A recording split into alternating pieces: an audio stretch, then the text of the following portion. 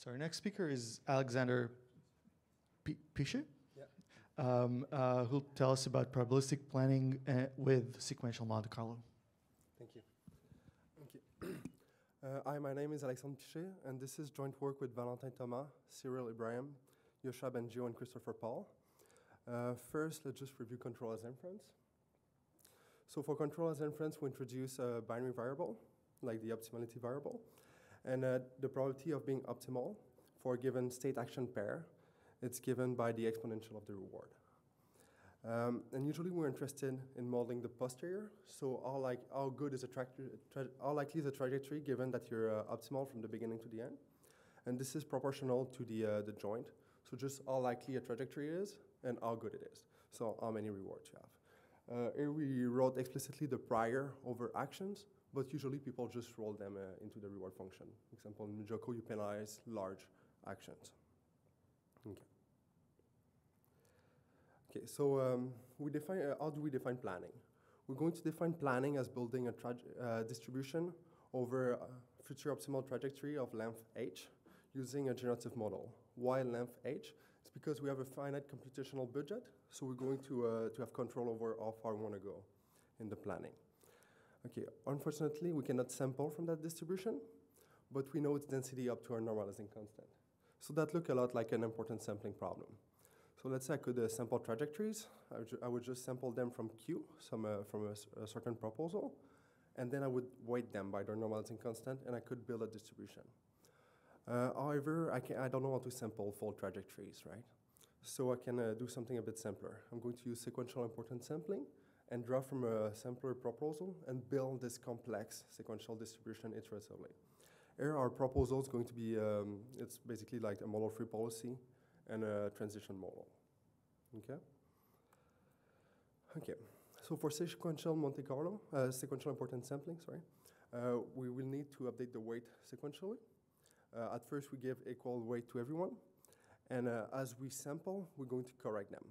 So here, we're going to use a maximum entropy advantage function. So the idea is, at first, you put equal weights to everyone, and if you're surprised, like if a trajectory is a bit better than you expected, you're going to put more weights on it. If it's not as good on the inverse, you're going to decrease the weight. Okay. However, sequential importance sampling is not very good for large horizon H, as you're going to collapse on a single particle, and you're going to have a poor approximation of your posterior. So a simple way to remedy to that is to use a sequential importance resampling. So we're going to resample the most promising particles and spend more computation on it. Okay, so let's walk me through our algorithm. In this case, like the white nodes represent states, the black one action, and the little dots represent particles. So if you look at the bottom of the slides, we have 3 states and 4 particles. Now I'm going to sample 4 action for each of them, 1 action for each of them. Okay, I'm going to pass those action into the model. Now I have 4 states. And now I'm going to compute the advantage function that I talked about, and I'm going to weight them. Okay, so now the third trajectory is a bit more promising than we first thought. So, and the fourth one is not as promising as we thought. So we're going to reallocate our computation accordingly. So we're going to, now we have a weighted posterior approximation, and we want to get an unweighted one. So we're going to resample and set the weight to 1. Okay. So now like the third branch has 2 particles, while the other 2 still have 1. And let's say you're done the planning. What you can do now, you can just sample one of those branch randomly, since they are equally weighted, and you can follow it as long as you wish. In our case, we do model predictive control, so we plan at each time step. Okay. So how does that compare to a traditional planning method? One that is very popular is the cross-entropy one. Before I start, let me just say that here we're the black dot, and we try to get to the red star. It's a bit small, sorry. So yeah, cross-entropy method is very popular. It's a stochastic optimization procedure. So you start by sending some particles. You look at the k-best. You estimate a mean and a covariance, and you do that iteratively to find your best trajectories. here, like a cross-entropy method, assume that the distribution over best trajectories is Gaussian and then unimodal. So in this case, you would miss completely the path that is above the wall. Okay. If we look at our algorithm without resampling, here note that there's no learning, so there's no value function. The proposal for the action is only a 2D isotropic Gaussian, and the model transition are known. So if we just sample from it, we just have a reweighted random walk, but at least we go on both sides of the wall. And if we resample, then again, I repeat, no learning, no value function.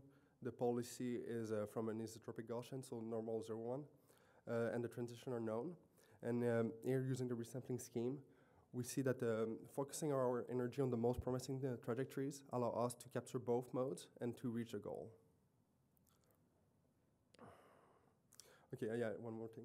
Why would we care about both modes? Like if you want to do exploration, it might be important to keep a distribution over what is promising. And also, if you block a path, you would like your algorithm to remember, oh yeah, there's another way around, right? To be robust to like changing the environment. Okay, so let's see how well we do in like the Majoko benchmark. If we look at the F-cheetah, we can see the resampling one is in pink and the sequential importance sampling one is in orange. We do better than a soft actor critic by itself and better than other planning methods. Here note that cross entropy does learn faster than us at the beginning, like a bit faster, but it's a bit small here. On upper, there's no significant difference between our method and the cross entropy one, the soft actor critic one. We speculate that it's because of the art dynamics of jumping. It's a bit more difficult to model. And finally, on Walker, both our methods, sequential important resampling and without resampling, do as well and better than SAC.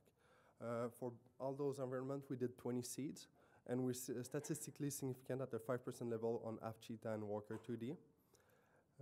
And yeah, we use a SAC as a proposal policy and a sample probabilistic model as the environment model. Okay, to conclude, we introduce a planning framework that is compatible with deep learning. So for the model, you can use whatever you want. Same thing for the policy. We introduce a principled way to combine model-free and model-based reinforcement learning. And I want to conclude by saying sequential Monte Carlo is a very rich field. And now that we know that we can easily combine it with control as inference, I think there's a lot more to do. Thank you. Merci. All right. Thank you. Do we have questions?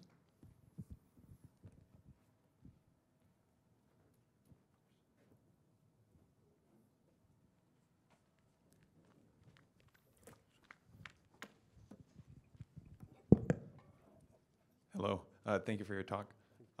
So in the RL as inference framework that Sergey presented earlier, there was an optimism bias in stochastic environments that comes from assuming that future trajectories will turn out optimally. Does that also happen when planning in stochastic environments? If you train your model and policy jointly, like if you try to approximate the posterior fully, what's going to happen is your policy might think it has some control over the physics, and then it's going to bend the law and be able to cheat in certain ways. But here we train the model and the policy separately, so I think it might not be that bad. Thank you.